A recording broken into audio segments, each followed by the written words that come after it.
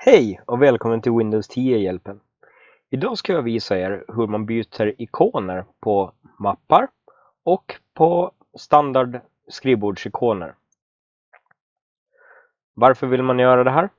Ja, exempelvis om vi tar mappar så kan det finnas anledning att byta ikon för att symbolisera exempelvis ett fotoalbum eller något dylikt.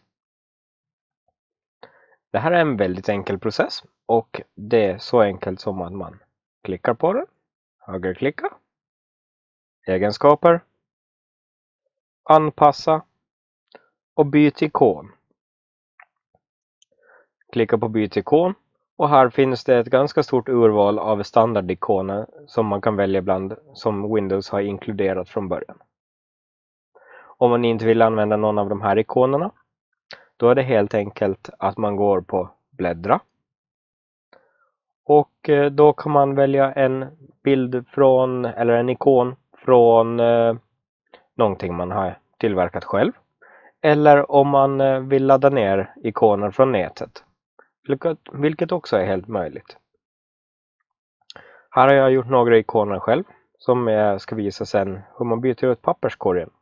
För det är inte riktigt på samma sätt där. Alright, så det där var grunderna i hur man byter ikoner. Vi kan ta ett exempel här. Verkställ sådär. Så. Och sen efter det går vi och sätter tillbaka den. Vill inte ha den att se ut som en hårddisk. Sådär. Nu ska jag istället visa er hur man byter på exempelvis papperskorgen här. Det är ett litet annat förfarande på hur man byter ikonen på papperskorgen. Och för att göra det så behöver man gå på startmenyn. Inställningar. Anpassning. Och här går vi på teman. Under teman så finns inställningar för skrivbordsikoner. Här så har du då också möjlighet att välja vilka ikoner av de som är standard som du kan lägga på skrivbordet. Du kan ha datorn, användarens filer, nätverk och kontrollpanelen utöver papperskorgen. Men vi ska byta ut papperskorgen. Så då gör vi så här. Markera den, byt ikon. Jag vill inte ha någon av dem som finns här, utan jag vill ha de ikonerna som jag har gjort själv. Då tar vi bläddra. Och så går vi på och sparar den. Jag sparar den på skrivbordet. Ny mapp. Och här har vi då den tomma soptunnan. Och så väljer vi den. Så. Och så väljer vi gör vi likadant här. Och skrivbordet. Ny mapp. Full. Ja. Okej. Så tar vi och verkställer. Sådär. Ska vi se. Där har vi då den nya papperskorgen. En Mac Pro. Och så sätter vi lite sopor i den. Ska vi se. Det är lite segt. Vi uppdaterar. Sådär. Yes. Vi har en Apple-logo i en Mac Pro soptunna. Så tömmer vi papperskorgen.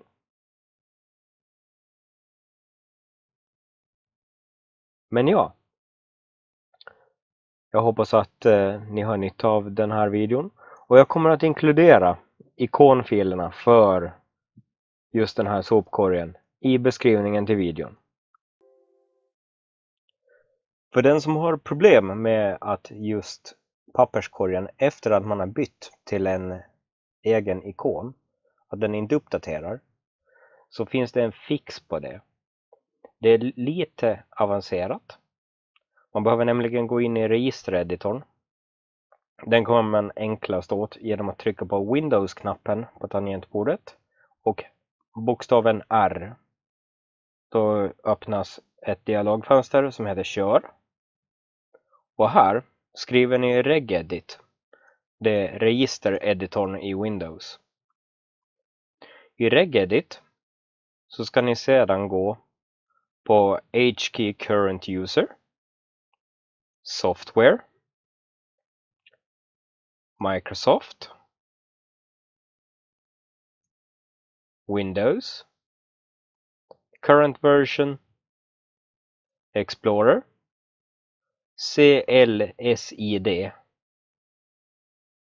och sen den här stringen 645FF040. Den strängen ska ni in på. Och här finns det default icon. Det här kommer att se ut likadant hos er i princip. Men det ni måste göra för att få det att fungera bra, det är att ni dubbelklickar på den här och så ska ni sätta kommatecken 0 där. Efter det så kommer den att börja uppdatera papperskorgen automatiskt utan att ni uppdaterar skrivbordet manuellt. Och det här ska ni göra på alla 3 av de här olika registerområdena. Sen ska allting funka smart. Suveränt, eller hur? Jag sätter en textrad i kommentarerna också för att guida er genom vilka områden ni ska gå igenom här inne i regedit. Så blir det jättebra. All right, på återseende.